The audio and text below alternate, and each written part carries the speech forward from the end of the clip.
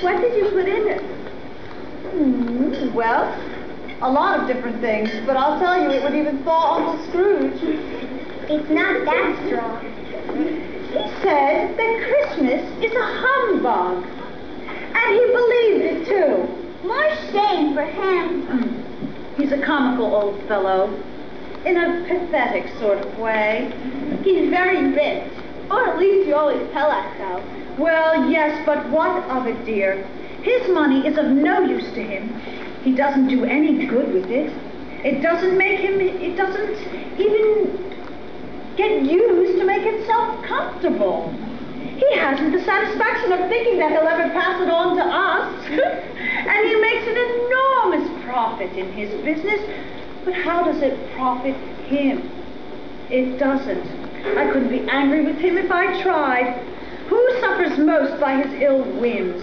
He does himself.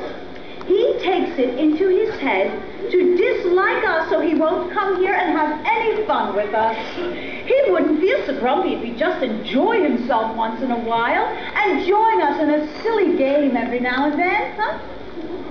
I say, why don't we play a game? Blind man's buff, and I'll be it. Oh, I know why Topper wants to play. I don't say he cheats, but he does always manage to find Betty's sister even with the blind man's blindfold on. I'd rather play some kind of guessing game. That's fun. I like that better. Let Fredrica pick a subject for us to guess. All right. I have it. I'm thinking of an animal. A savage animal? Ferocious. Can it be seen in London? Yes. Is it kept in the zoo? No. In the circus? Does this animal run loose on the streets? It doesn't run. He walks. On 4 legs? No. On 2 legs?